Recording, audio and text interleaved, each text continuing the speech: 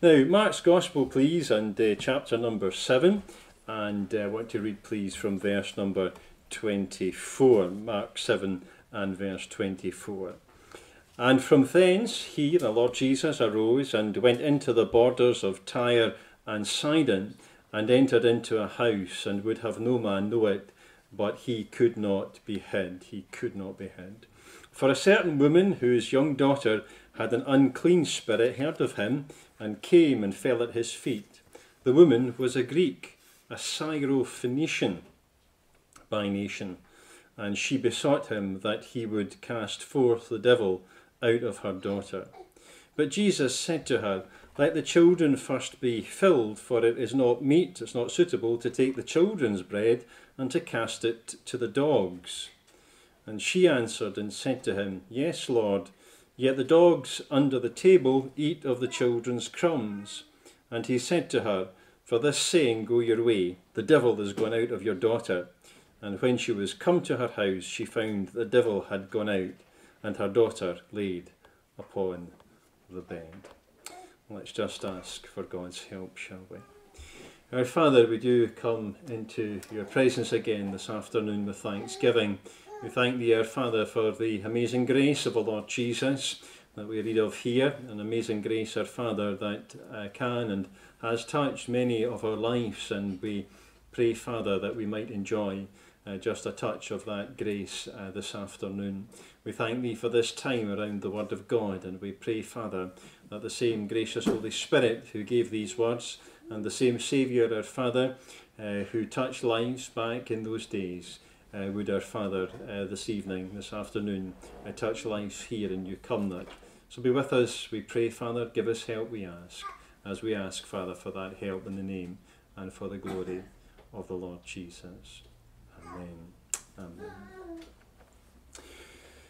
That last hymn, Amazing Grace, I think fits particularly well with this section here in Mark chapter 7. And perhaps you could almost right above this little section, that title from that great song of Mr. Newton, Amazing Grace. Many of you know, of course, that that was written by a man who you would never imagine having written such a hymn. He was a man who was a slave trader. He was involved in the most extreme forms of abuse and murder and rape. And he finally found the Saviour, and he became not only a Christian, but he became a hymn writer, and I believe as well a minister of the Word of God. What a transformation. And that was a touch of that grace that he wrote about, and that, of course, is the amazing, behind the amazing grace of that hymn. Well, perhaps we can see God's amazing grace here ever before Mr. Newton wrote his hymn, and it's here in Mark chapter number 7. There's three little thoughts I wanted to share with you from this section. You might read that section, and maybe like myself, you think, well, what could we get out of a section like that? And if you read that section this afternoon and wonder that, just spare a thought for me as I looked at it and wondered, well, what can I get out of that for this afternoon? Well, I wanted to share three things with you, please, and maybe you'll remember these three simple thoughts from this section. I wanted to see three lessons, if you like. I wanted to see, first of all, a lesson in opportunity. And we want to notice that this woman just grasped the opportunity. It doesn't seem to have been an opportunity she had before, but she had it just for a moment in time. There was just that little junction, in a sense, between the movements of the Lord Jesus, the path of the Lord Jesus, and her path in life. And before that, she never knew anything about him. And after that, those paths crossed, and they went in opposite directions. But just for a brief moment of time, her path and the path of the Lord Jesus intersected, and she grasped the opportunity. So we want to think, first of all, about a lesson in opportunity. Second, a lesson in humility. Maybe you noticed that and you scratched your head a bit as you read it. If you're not so familiar with the background to Mark 7, you might be aware that the Jewish people in those days, I don't know about today, but in those days they had very derogatory terms for those who were non-Jews, just as they still do in the Middle East. The Muslims will refer to us as kuffars, I believe, or unbelievers, and here the Jews refer to us, non-Jews, as dogs. Very uncomplimentary indeed, you might say. Well, the Lord Jesus uses that word not so much to insult in any way, but to test her humility. And so we want to think, secondly, about a lesson in humility. So a lesson in opportunity, a lesson in humility. And please, would you just notice there what this woman asks for? She's not asking for a 3-course meal or even to come for food for thought at 1 p.m. next week. Just a few crumbs from the table will do. And there's this lesson in the great ability of the Lord Jesus. Just a few crumbs from his table would be sufficient. Mind you, it's interesting, isn't it, to notice as you go back through the Word of God what God can do with a few crumbs, you know. They say, it is said in the Psalms that the manna was angels' food. It was almost as if the crumbs had fallen from heaven. And that was sufficient. That was sufficient to maintain about 5 million people for 40 years through the wilderness. Amazing what God can do with crumbs. And as those 5,000 came, just a chapter or so before we were reading this afternoon, as 5,000 came and just a few crumbs really, all it was, 5 little loaves or 5 rolls. It must have been rolls. It's loaves in the King James, but one boy going out with that for his packed lunch must just have been rolls really. 5 rolls and 2 small fishes and just with a few crumbs, the Lord Jesus Christ is able to feed at least 5,000. And then, well, just in case you wonder if there's a limit to what the Saviour does, just for good measure, he'll throw in 12 extra baskets from the crumbs that are left over. Amazing what the Lord Jesus Christ can do with crumbs. You see, when we come to Mark chapter 7, it's not our big grasp, this is so important, it's not our big grasp of a small God that's important, it's our small grasp of a big God that's important. And just that little grasp in our own weakness, in our own inability, in the smallness of our faith, in the littleness of our appreciation of Christ, just that tiny grasp, sometimes expressed in the Bible in just a few words. For example, remember me. Just a few words that can be expressed in that tiny grasp, like a woman stretching out her hand after 12 years of misery and anemia and failure and just touching the hem of the garment of the Lord Jesus. Just a tiny grasp. Tiny grasp of a great God achieves great things. Just give me a few crumbs, would you? That would do me. And you know what? It did do her. Just a few crumbs from the Master's table in Mark 7. So let's think then about these 3 simple thoughts. A lesson in opportunity, a lesson in humility, and just a little lesson in the great ability of the Lord Jesus. You notice there in verse 24 that the Saviour in a sense strays from his usual path, so to speak. Primarily, the Lord Jesus Christ, as you know, was born into the nation of Israel. He was Jewish by ethnicity, by origin, and most of his ministry is round that area of Judea, what today some call Palestine. It's not really Palestine, that was the Romans that called it Palestine. It's been Israel for a long time longer than it was Palestine. And not far from that disputed area of Gaza, just slightly north of it, is where we are here in verse number 24, Tyre and Sidon. And that really was foreign territory in many ways for the Jews. In their history, I'm afraid, Tyre and Sidon were places where Jews did battle and they would have attacked the nation of Israel. So not in the best of terms, it has to be said. And yet, just for a moment, the Lord Jesus Christ ministry just strays close to that border. Verse 24, and from thence he arose and went to the borders of Tyre and Sidon, just almost into foreign territory, and entered into a house, and would have no man know it, but he could not be hid, for a certain woman whose young daughter had an unclean spirit heard of him. Here's a woman, and she's going to grasp her opportunity. By the way, it's very interesting to see, through the New Testament scriptures in particular, people who don't have much opportunity, and they don't have an opportunity for very long, and they grasp it. I remember well a lady who came from Burnfoot many years ago. I think we must just have arrived, and must have been about 20 years ago, and she came into the old hall, pre-renovation hall, I remember, and she came in, she didn't look that well, and she came to the gospel meeting that day, and I remember her going away, and she said something to me. She said she would be back, and she said, I've never heard so much about Jesus. That stuck in my head. I've never heard so much about Jesus at a church. And she went out, and she fully intended to come back, and she never came back. Now, it wasn't because it was me that was preaching and she thought, I'll not come back here that way. No, you know, she was in the hospital within a couple of days and she passed away. She just had that little moment of opportunity. Sadly, so many of us. We just have brief moments of opportunity to grasp Christ. And as you go through the New Testament scriptures, you'll find that there are people who just have that briefest moment of opportunity. There are people, and the Lord Jesus Christ is moving through and out of Jericho, and the blind man Bartimaeus hears about it, and he's just going to pass by, he's going to walk past Bartimaeus, and he's got that 10 seconds of opportunity in a lifetime just to grasp the Lord Jesus, and he cries out, Jesus, thou son of David, have mercy upon me. Or there's a couple of blind men and they hear of the Lord Jesus passing by, or there's Zacchaeus and he knows that the Lord Jesus is going to be passing by. You'll find that phrase quite often in the New Testament. The Lord Jesus is passing by. There he is. Just very quickly and he'll be gone. And Zacchaeus climbs a tree, just want a glimpse of him. And they grasp that opportunity. Or there's a man in John chapter number 9, blind as well, actually. And the Lord Jesus is passing by. Just that brief moment of opportunity. But here's the important thing. They don't let it slip. They grasp it. Because tomorrow, too late. It would be too late for them. The Saviour would have gone. So oftentimes in our life too, sometimes the opportunity goes, and even the touch of the Spirit of God goes. But verse 24, there's a woman, and she grasps that opportunity, and she comes to the Lord Jesus, and it's an opportunity that's brief and that's passing. The greatest example, of course, and the worst example of that, is at the end of the life of our Lord Jesus. Luke chapter 23, you remember the two thieves on the cross. They have the briefest of opportunities. Life is ebbing from them. By the way, interesting, just as a complete off the subject, or slightly off the subject, I was listening to somebody speaking outside, preaching. It was on the internet, and Ray Comfort, some of you know Ray Comfort. And he had a great question, to religiously minded people. He was speaking to a religiously minded person, and he asked them this question. He said, I've got a knife in my back. I've got 3 minutes to live. I know that I'm a sinner. I know that God is going to judge me. I've got a guilty conscience, and I'm about to pass into the presence of God. What can you do for me?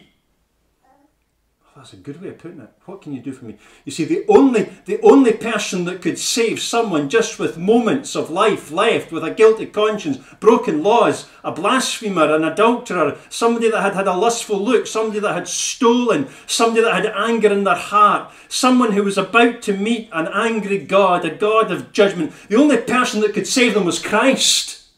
No religion could ever save them. And Christ, in a sense, is passing by here in Mark chapter number 7. And the only person that's going to be able to save them is Christ. Never mind your religion. No, that's not going to help me. So she grasped the opportunity. A lesson in opportunity. A lesson in opportunity. It's interesting as well, not to maybe split hairs or to, well, there's nothing wrong with looking at the details of Scripture, but you do notice that this woman comes to the Lord Jesus on behalf of somebody else. It's interesting, isn't it? Here's a woman, and she comes to the Lord Jesus on behalf of her daughter. For us, verse 25, it's there in Mark 7, for a certain woman whose young daughter had an unclean spirit heard of him and came and fell at his feet. It's interesting that. This woman coming on behalf of her daughter. Somebody said to me a little while ago, sometimes I hear preachers speaking about eternal life. He said, but sometimes you get into a state in your life and you don't want any more life. You've had enough. Interesting. I've never ever heard that before. Sometimes he says that appeal to eternal life. He says it's not appealing at all. It's because sometimes you just feel like giving up, because you didn't really understand what eternal life was. Eternal life doesn't just mean the life that you've got and just keep on going forever. It's a different kind of life. Come that you might have life in all of its fullness, yeah? It's a different kind of life. It's not a life that's burdened with sin and brokenness and emptiness, sorrow and sadness and death and tears. Go to the end of the book of Revelation, you'll find all of those things have gone. It's a different kind of life. You won't need your ibuprofens, you won't need your beta blockers, you won't need your blood pressure treatments and your diabetics, and you can eat whatever you like there as well. You'll be alright. It's a different kind of life. You won't have the problems and the financial worries. You won't have that. They've gone. You won't have to work for your living either. You won't be taxed. All of these things will have gone. Different kind of world.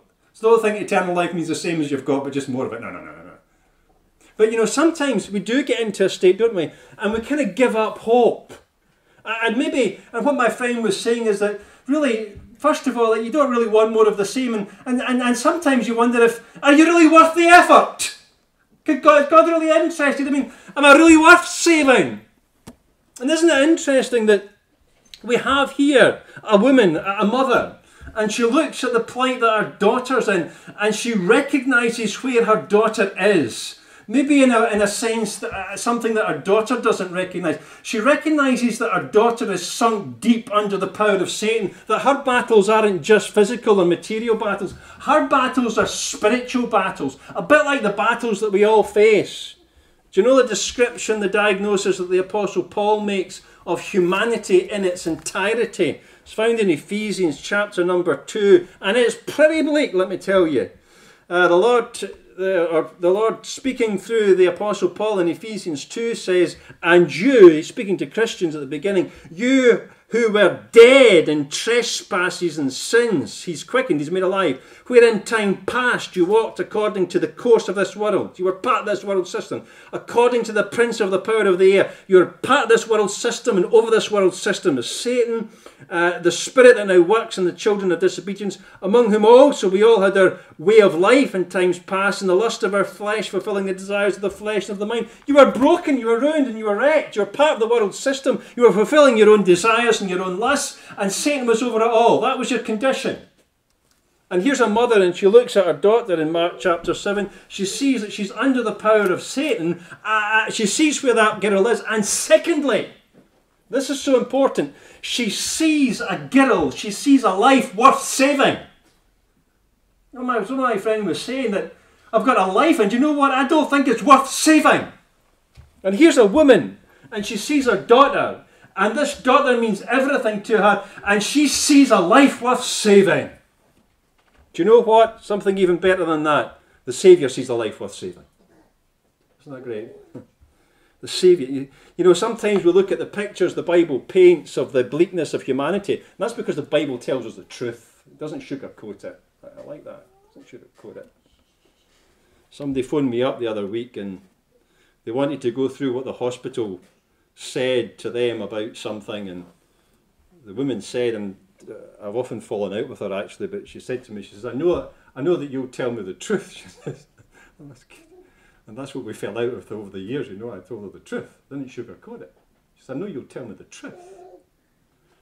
The Bible tells us the truth. We might not like it. Dead in trespasses and sins. Broken laws, broken commandment. All have sinned and fallen short of the glory of God. Under the power of Satan in this world system, fulfilling the desires of the flesh. We're broken, we're dead, and we're lost. And we might look at that description the Bible gives us, those descriptions the Bible gives us, and say, well, forget it. God isn't interested. Not yet. That's exactly the opposite conclusion to draw. That's where we are.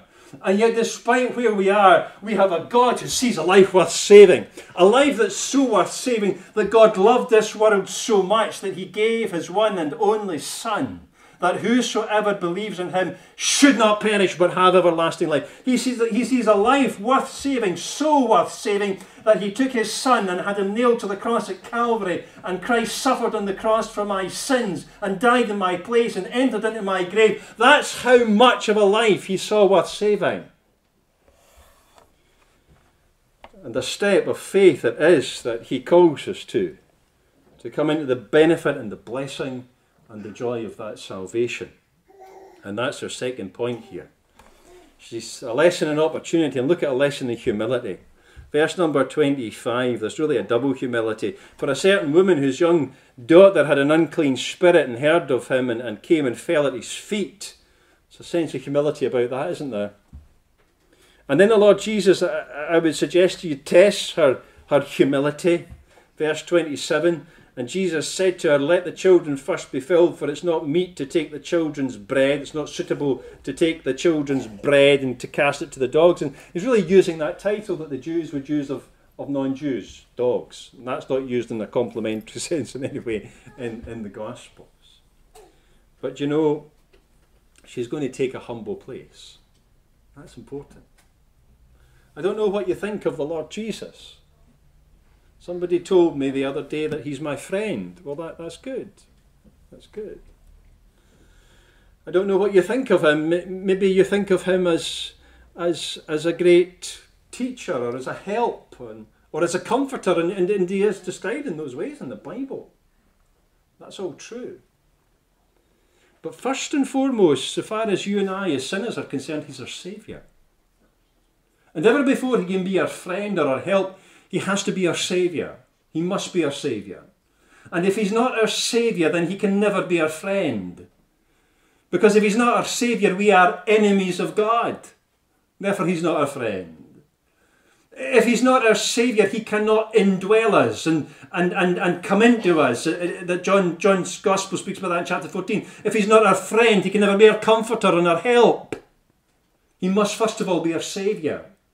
And to be our Saviour, we must come to him in humility and see that we're sinners and that we need a Saviour.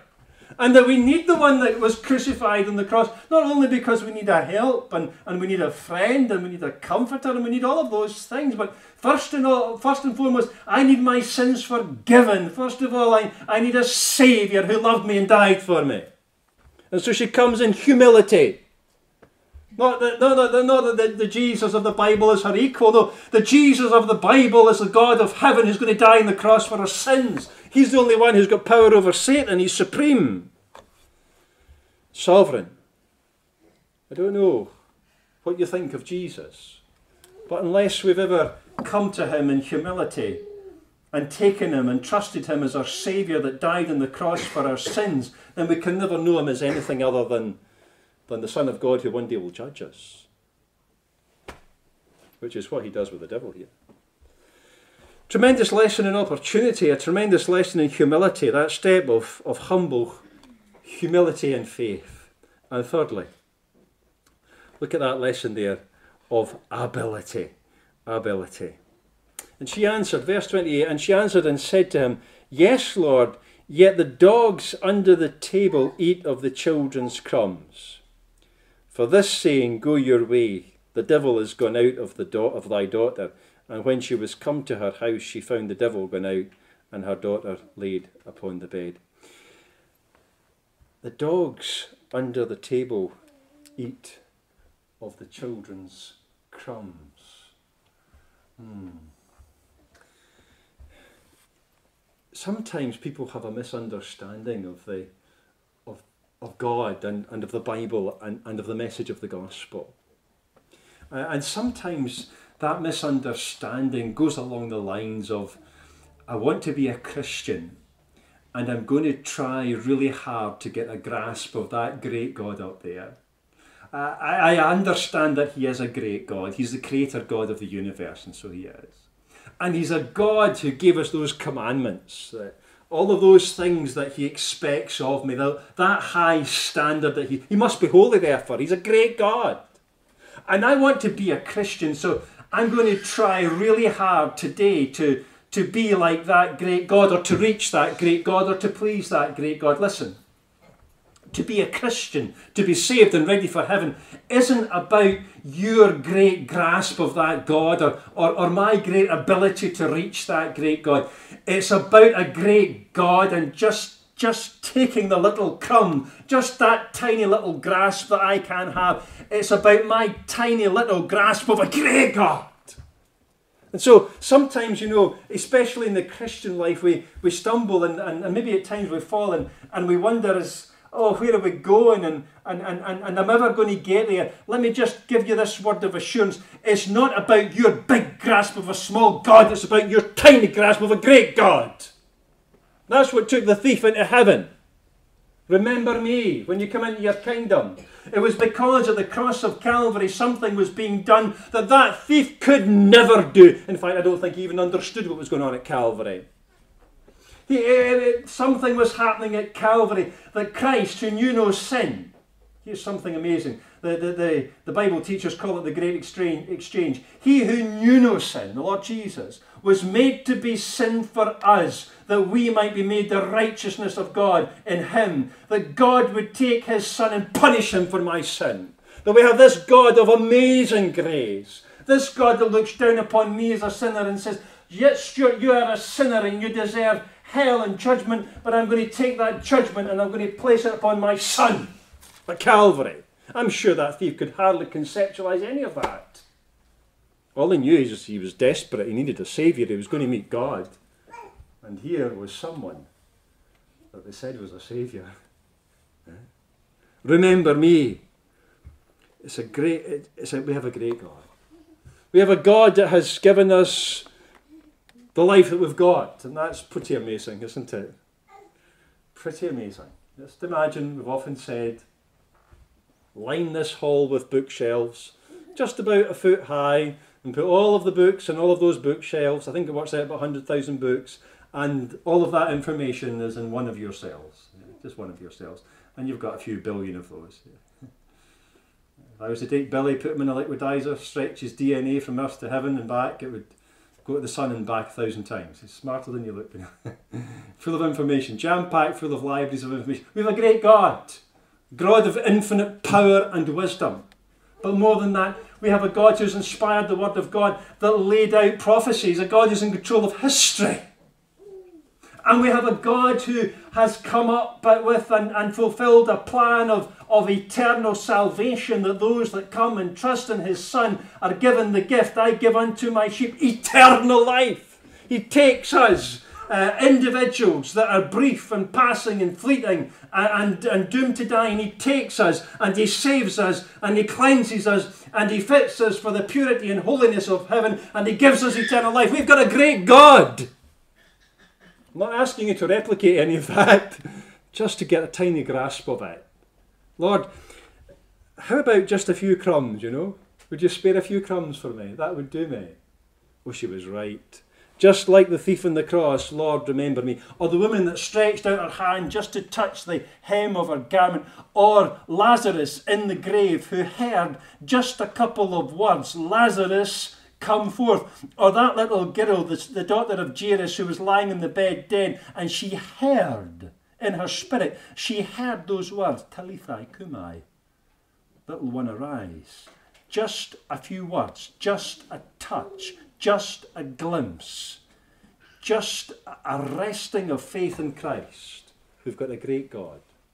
How about a few crumbs? Would that do us? That would do me. Just to rest in such a Saviour. And that secures for me eternal life, eternal salvation. Just a few crumbs. Let's pray. Our Father, we do give thanks for thy word. We thank thee for the Lord Jesus. We thank thee, our Father, for one who looks upon us as lost and sinners and yet sees us so worth saving. We thank thee for the amazing grace of our God. And we thank thee, our Father, for the greatness and the glory of our God. We thank thee, our Father, for a God who, for us, it's sufficient just to have a touch of the hem of the garment, just to have a glimpse of the passing Christ, just to have a few words of a cry, remember me, just to hear a voice, just a few crumbs. For we've got a great God, a great salvation. And we know, Father, that the Word of God doesn't call us to replicate thee. It doesn't call us to do our best and work our hardest and try to make up our own way of salvation, but just to rest in the infinite and amazing grace of our God. We thank thee, our Father, for that. Bless the Word of God to our hearts, encourage our life for thee, and we pray, Father, that if there's any here this afternoon that doesn't know thee as Lord and Saviour, that today, just like that woman from Tyre, that we might come to Christ in the fleeting passing moments of our life as that opportunity is there, and rest in thee and trust the great Saviour. We offer thanks, our Father, for